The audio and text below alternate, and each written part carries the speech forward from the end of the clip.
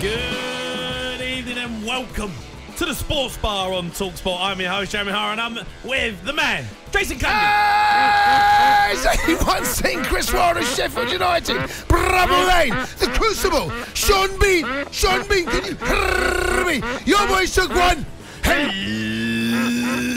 of a beating. Michael Vaughan, the Rattling Arms, Michael Palin, the Ultra Arena, the University of Sheffield, Botanic Gardens, Captain Blade, Arctic Monkeys, Arctic Monkeys, can you hear me? Your boys took one hell of a beating. Peak District National Park, Harry Maguire, Dawn, Dog and Partridge, Neil Warnock, Sheffield Town Centre, Greasy Chipotties, the Meadow Shopping Centre. Can you hear me? You always took one hell of a battering. Arsenal absolutely battered Sheffield United 6-0. It's 5-0 after 39 minutes. What a shambles that was from Wilder's men. What do you think he said at half-time? I want to get some voice notes in on that half-time team talk. Sheffield United fans, you left after 15 minutes. Where did you go? And why did you leave? And if you stayed, why did you stay? 03 717 22 33 Arsenal fans, can you keep this form up? You are looking good. Massive goal difference now. Could be the extra point in the title race. How good is Arteta's men? 03 717 22 33 There's a huge weekend of Premier League action to get through to. Manchester City's Phil Foden's unbelievable against Manchester United, and Liverpool scored a controversial 99th minute winner to stay top. We're going to be speaking to our resident referee Dermot Gallagher in the 11 hour. But you want to talk about your team, give us a call on 03 717 22 33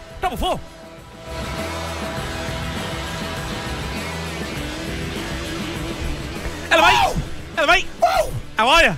I'm all right, matey. Better than Sheffield United. Oh, my God. Jeez, they were bad. Mate. I mean, I knew it was going to be bad tonight. I knew. Oh, I didn't expect it to be that bad. I mean, come on. I know. They could have been 3-0 up after 5 minutes. Yes, they could. Yeah, they could have been. Actually, do you know what? It's not a bad result for Sheffield United, that.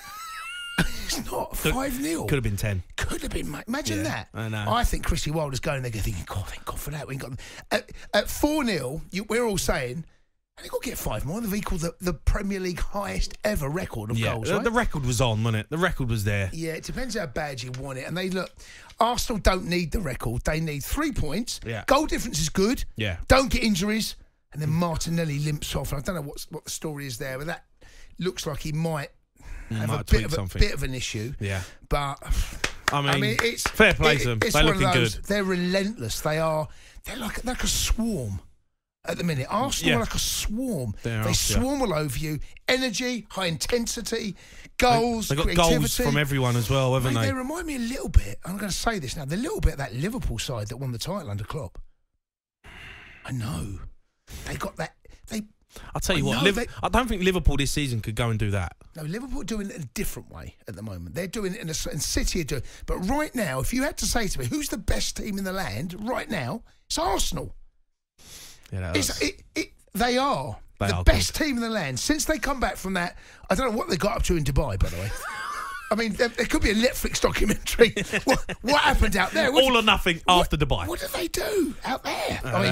I mean, they've come back in absolute beast mode. Yeah. And they're flying. They are flying. I mean, in all honesty, I don't want to take anything away from Arsenal because I've just picked them up, but Sheffield United, they are a two-legged dog, mate, with fleas. They got one eye. The tail's missing. Jeez, that bad? They are, aren't they? Is it that bad? Is it that bad? It's that bad. They're a two-legged dog with one eye and fleas and half a tail. Jeez. I know, but they are, aren't they? They're awful. They are. They're awful. But what you do... but look... You kill it. So again, go. But what you do if you're Arsenal, you make sure you put that dog down. And they've put that dog down. The dog doesn't deserve to be... He's got 2 legs, poor thing. Do you know what I mean? He can't see. Do you know what I mean? But that's what he's like. He's got fleas. Analogy. I know. Awful. I normally use a 3-legged dog. I've used a 2-legged dog. They were that bad. They got 2 legs. I've just said which 2 legs has he got. Literally, it's passenger right and dry. Yeah, I know. Yeah, honestly, it's just literally the poor thing.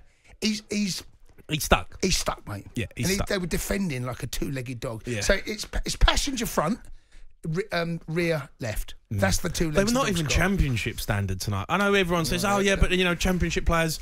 I mean, championship standard. That's not even championship standard. Mate, how bad they are. Mate, they're beaten, mate. I expect Maidstone to do a better job. They're just a beaten team, aren't they? You know, there's nothing left in the tank. They all know it's like facing the gallows. It must be like you know, they know what's happening. They know what's happening. They know their sentence. They know how this is going to end. Yeah. Everyone does. And Arsenal are chasing the title, and that's exactly how this game in the Premier League should be. You get the very, very best against the very, very worst. Have some of that. Yeah. Take a spanking. What do you think Chris Wilder's team talk would have been at half time?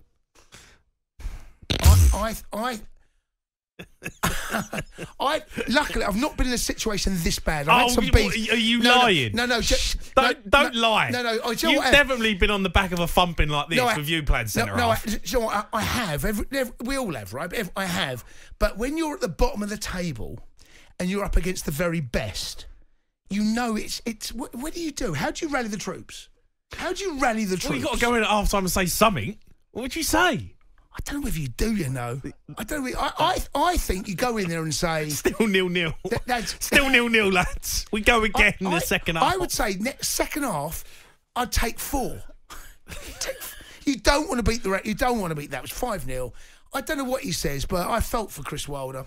How can you feel for Chris Wilder? I'm sorry. No, I'm not having that. Okay, no, I'm sorry. I'm not having that. You cannot feel for Chris Wilder. He picked that team. Tactically, he's worked on that formation all week to come up against one of the best teams in the country, in Europe right now. After 10 minutes, they're 3-0 down. He takes off Norwood, who's played 12 minutes, and he takes him off. How do you think Norwood feels when he's worked all week on a formation and a tactic, and he drags him off thinking that that's going to change the outcome? What are you doing? It's a sackable offence. I'm sorry. Yes, a sackable offence. How can you make a change after 12 minutes of football? How would you feel if you're Norwood? 12 minutes in, I'll be gone. You're getting pulled off. Yeah, I'll be gone. I would say, what would you say? What would you say if all of a sudden Chris Wilder, you get your thing and he pulls you off after 12 minutes? What are you saying? I'm saying you winding me up, Gaffer. Yeah, I'd say the same. Are you winding me up? 12 minutes. You took me off. What have I done? Yeah, I ain't scored no goal. Done nothing. What are you doing to him? Poor lad. No. He's good player, Norwood. No, the reason I feel sorry for him, I mean this in like... No, you don't. You don't feel sorry for him. No, I tell you... I shouldn't feel sorry for him. He's earning millions of pounds to put a team out on a football pitch and play like that. I know. But he can't just stand there. You've got to say something. You've got to say something, right? You can't just go there. Imagine we just walked in with a cup of tea and just went, good luck, lads. Good luck. Good luck. Hey, out you go. No, but come on. But meanwhile, Norwood's in the bath. Norwood's gone home. He's in the pub with the rest of the Sheffield United fans who left after 15 minutes. Honestly.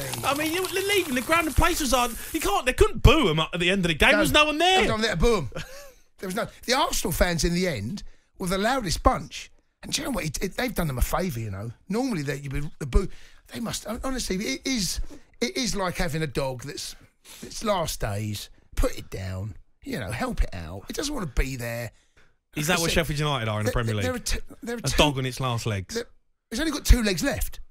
It's got 2 legs. Do you know what, mate? In a couple of weeks' time, it might have been 1 leg. Jeez. Might be a 1-legged dog. Look, obviously, Sheffield United fans, you can't be happy with that. You're seeing your team rock up, paying good money to go and watch performances, and you're just, that's not even a performance. That's just unacceptable, in my opinion.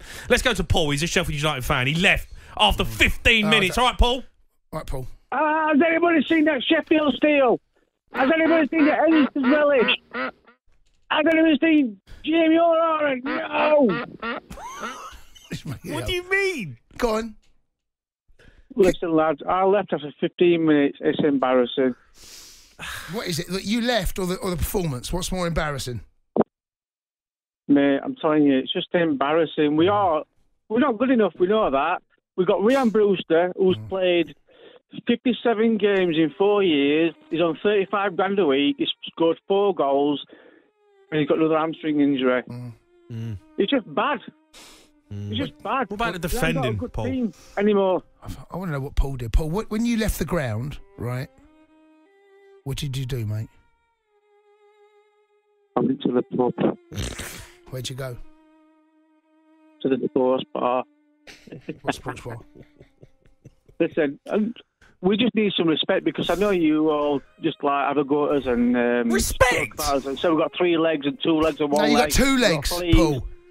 Come on, give us some respect, man. Respect? What do you mean respect? Look at the performances you're putting in the Premier League. You're stinking the gaff out. Listen, we've got a Prince, Abdullah. He's done nothing for us, like you have with that bowler. Sheffield Wednesday, we've got a chairman who's rinsed the club dry. We've got the same. These international owners do not know what they're doing. Right, let's go to James. He's a Sheffield United fan. All right, James. All right, Jimbo. Evening, boys. How you doing? You all right? I'm all right, Jimbo. You, how you feeling? Yeah, a bit gutted, lads. It's soul destroying at the minute. You know, I've got my daughter was 12 and my lad's 15 since he got older for a number of years, and we're just no identity at the minute. We're just making the numbers up. But yeah, the season's a write-off. Nowhere near good enough. Have you ever seen a 6-0 hammering there before at Bramwell Lane, Jimbo? Yes, mate. You were playing. What? What? What are you on about? March '93, Jason. You got a short memory. Tell me the game. I remember it well. Tell me the game, James. What? I remember it well. This is via phone. Sheffield United 6, Spurs 0, Cundy. Brian Dean. Do you know what? Oh, yes. Do you know what, right? I remember this game, right? I would say definitely 3, maybe 4 my fault. Honestly, I remember it so well. So hold on, Jimbo. It was a midweek night game. Oh, Jimbo, mate, you've seen Cundy get pumped 6-0 at Bramwell Lane. Terrible stuff. I tell you what, Franz Carr were a world of that night. Franz Carr were awesome. Yeah, well, it was Brian Dean, wasn't it, up top? I Yeah, remember one of the goals. I can still see. I've still not got over one of the goals second half. Honestly, That's amazing. it's terrible, mate. You can't say nothing. No, but You can't say nothing. But we were a 4-legged dog with fleas at the time.